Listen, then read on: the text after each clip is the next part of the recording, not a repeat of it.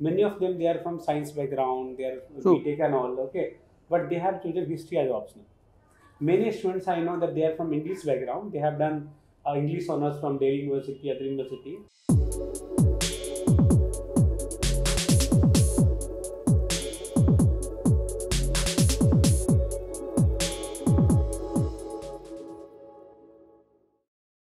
Hello everyone, welcome to PLUTUS IAS, and today we are going to discuss about one of the most common question that the UPSC aspirant while starting for this preparation is facing as in or having a concerned doubt about, and that question is about, say, on which factors or like what we should consider before opting for any optional subject.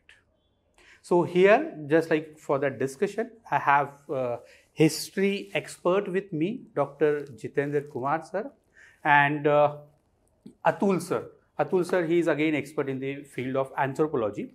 So we are today just going to discuss in a absolutely like in a very easy way that what, like, being an aspirant we are supposed to consider, okay, those criteria to take or to have an optional. So starting with the Jitendra sir. Jitendra sir, what you think that what aspirant should consider, like which factor we should consider before taking any optional subject? Sir, actually there are many factors, as I have been seeing many students here at a PLUTUS IAS and in my journey at academic also, that the most important factor should be interest, sir. Yes, interest. A student candidate should have interest in that paper.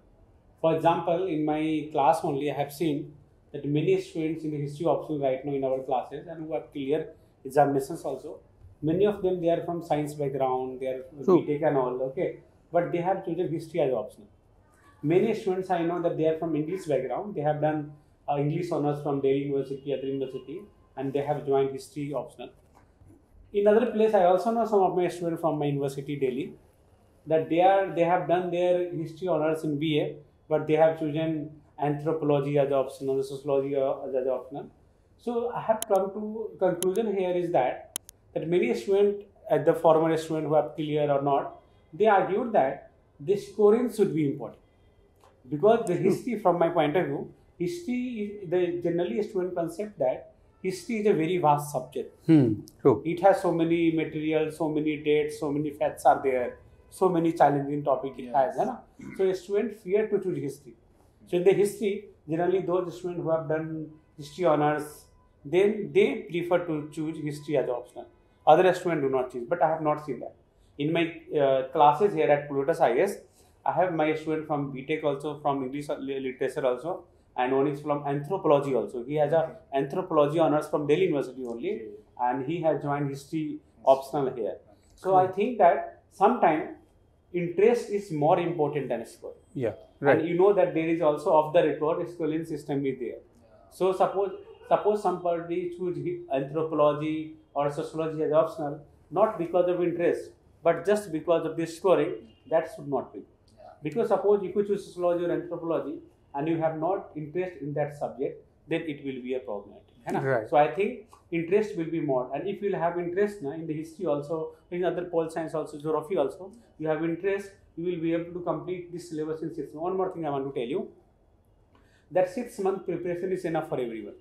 If they prepare 3 hours, 4 hours at home for the 6 month, or if you do a coaching for 6 months, any subject will be prepared, and any subject, anthropology, history, geography, will take at least 6 months. So time is same, but the point is interest is more important here. So according to Jitendra sir, it seems like interest should be the foremost for while opting for any optional, right sir? Achha, now we shall ask now Atul sir as well. So what is his opinion about? So yes sir. Sir, in my opinion, in my own experience as well, because I have given UPSC and written mains and reached to various levels, even in interviews.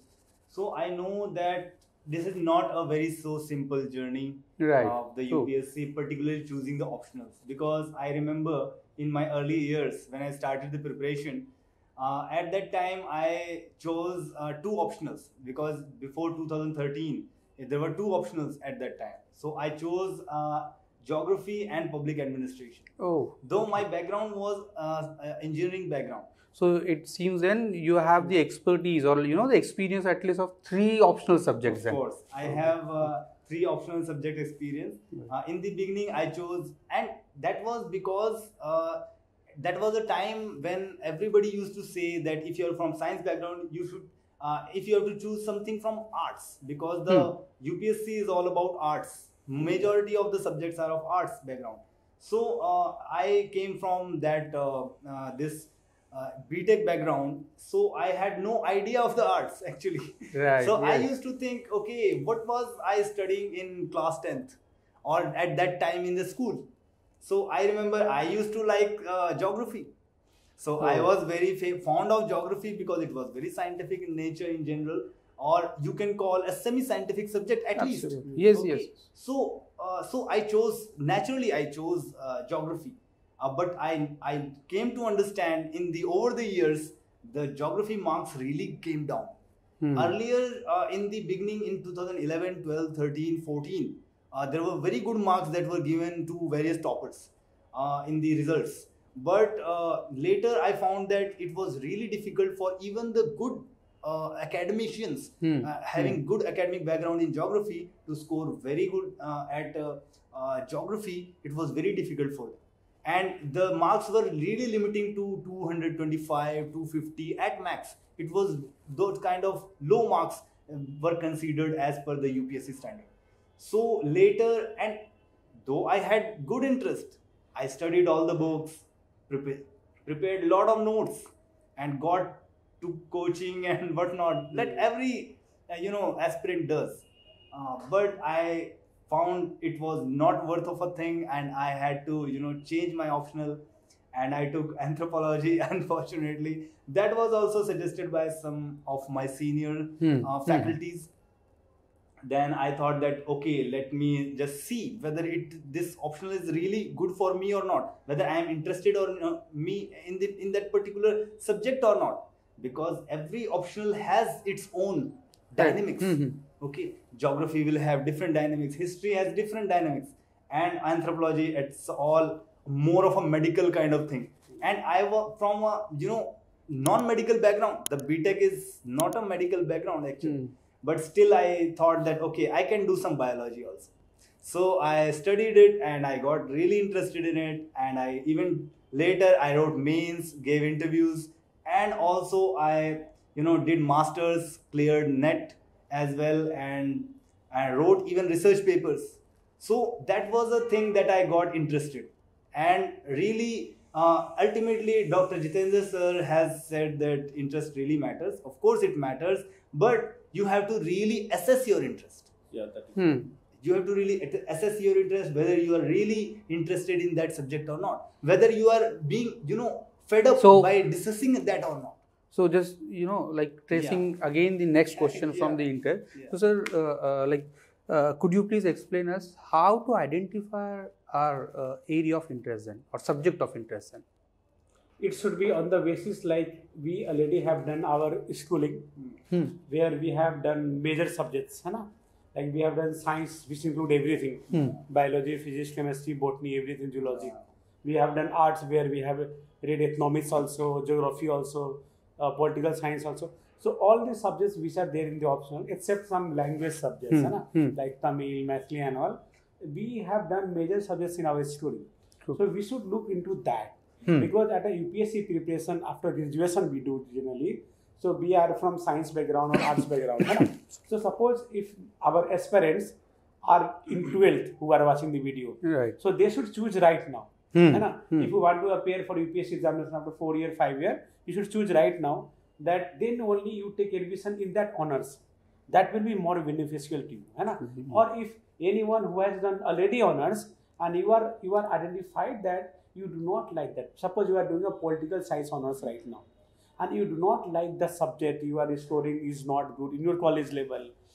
You are unable to understand anything in that topic. Then you can choose optional right now. You do a master in the different topic, and then you choose that optional. So it should be on the basis of your marks performance, you join test series, or you write or you give it to your teacher, anyone, that whether you are scoring good or not. So scoring will be more good. So scoring will be the assessment criteria. Interest है या नहीं है. बाकी अगर subject में पढ़ने में अच्छा लग रहा है तो इंटरेस्ट है, नहीं तो नहीं है.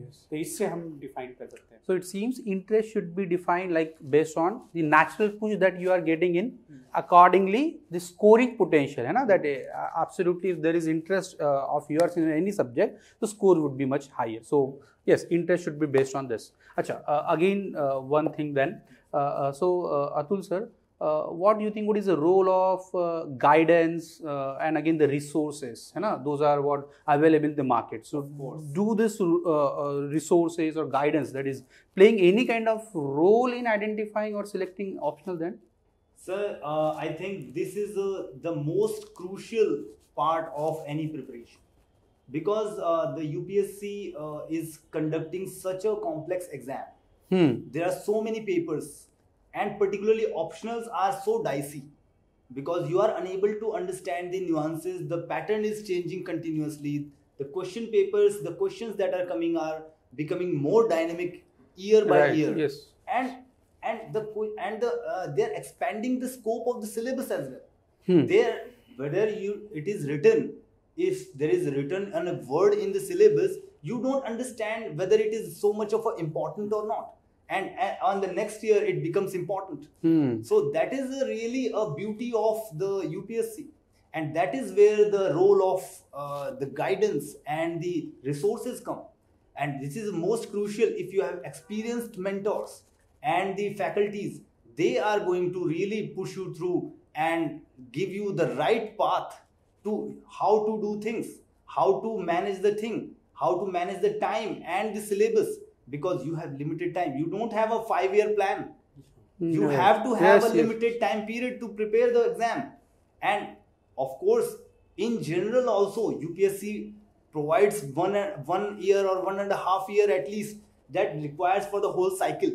So 1.5 year or at least max 2 years should be the ideal time. And there to achieve your target, your goal to become an IAS, you have to have those people who have gone through the process, know the process very well, and ultimately bring you to your achieved dream. So for that, you need a proper guidance and proper resources. Yes. So to conclude this, if you want to avoid your 5-year plan journey, so before opting for any optional subject, like I think all of you agree as well, that we should keep our interest at the the first priority, then equally the resources and the guidance that is available for you, because this journey needs to be supported by some experts as well.